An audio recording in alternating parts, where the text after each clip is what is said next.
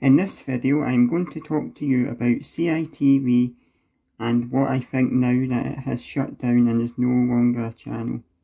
CITV started back in the 1980s and it was originally on ITV back in the 1980s, or STV or Granada or whatever your regional channel was called back then.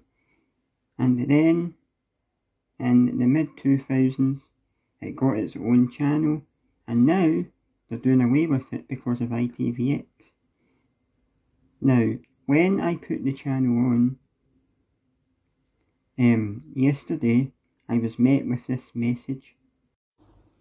Now this is the message that you find on the screen when you put on CITV. It says, "Looking for CITV? All of your favourite CITV shows and so much more are available right now on ITVX, which is ITV's streaming service." I kind of understand why they're doing away with CITV, because lots of kids nowadays are,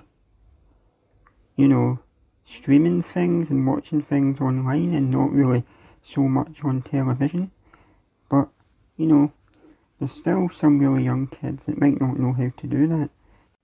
See BBC, that's going to be going away soon as well, and it will only be on BBC iPlayer. Just a few more years and then in 2025 it will be gone.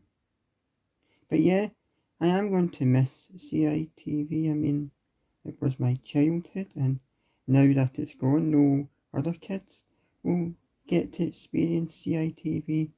But let's just hope that this ITVX thing will be good for kids. And I hear that there's going to be some kids programming getting shown on ITV2 sometimes, which will be really good. But I don't know how it compares to CITV. Leave your comments down below and I'll be happy to answer them. I wonder what you guys think about this.